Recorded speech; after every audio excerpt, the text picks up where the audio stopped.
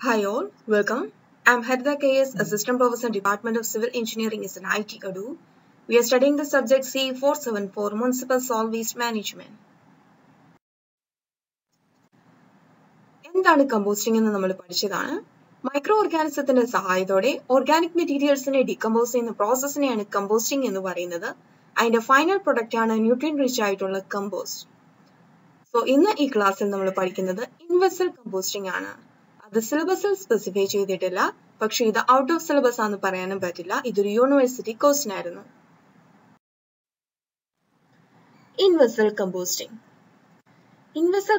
എന്ന് വെച്ചാൽ കമ്പോസ്റ്റബിൾ മെറ്റീരിയൽസിനെ നമ്മൾ ഏതെങ്കിലും ഒരു ഡ്രം, സൈലോ, ബിൻ അല്ലെങ്കിൽ ഒരു ടണർ, റിയാക്ടർ ഏതെങ്കിലും ഒരു കണ്ടെയ്നർ വെച്ച് ഡീകമ്പോസിഷന് വിധേയമാക്കുന്നു. അതുവഴി കമ്പോസ്റ്റ് പ്രൊഡ്യൂസ് ചെയ്യുന്നു.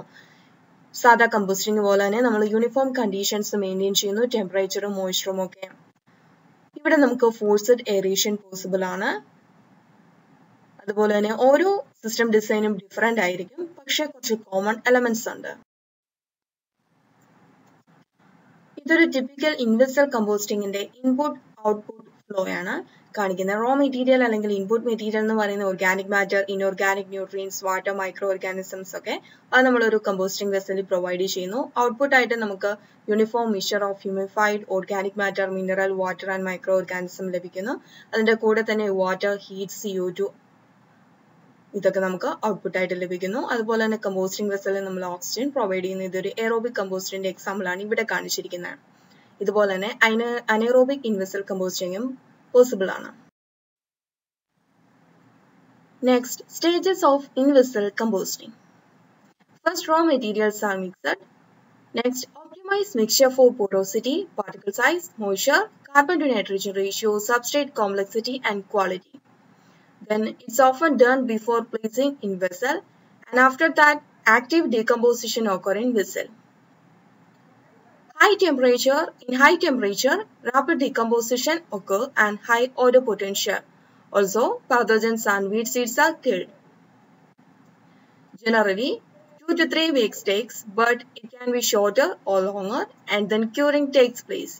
Ending stage after microbial activity begins to stabilize and pile coals, that is mesophilic reaction. It can be inside the composting vessel in a separate vessel or outside in windrows or aerated static piles. Odorless compounds are not usually produced in this case, generally cured for at least 30 days in vessel. ഇതൊരു typical ഇൻവെസൽ കമ്പോസ്റ്റിംഗിന്റെ ഒരു flow chart ആണ് കാണിച്ചിരിക്കുന്നത്. Next, raw materials used.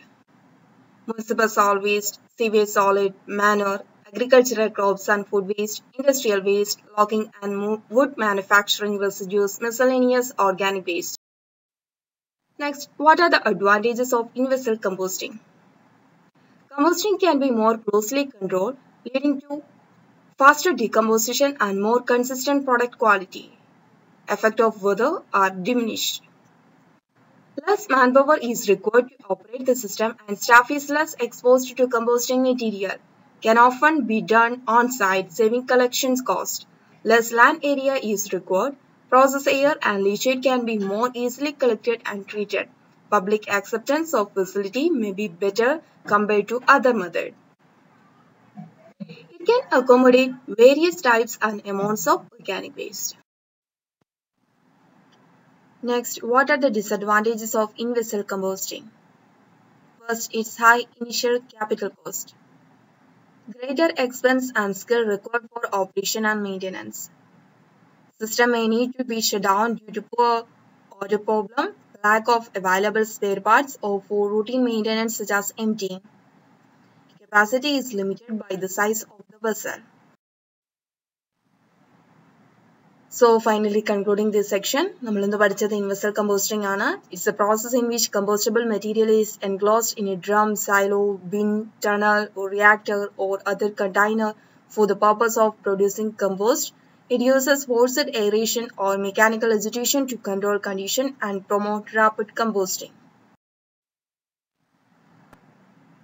So ഇത് സിലബസിൽ included അല്ലെങ്കിലും ഇതൊരു university question ആയിരുന്നു. So for a 5 mark you should be prepared.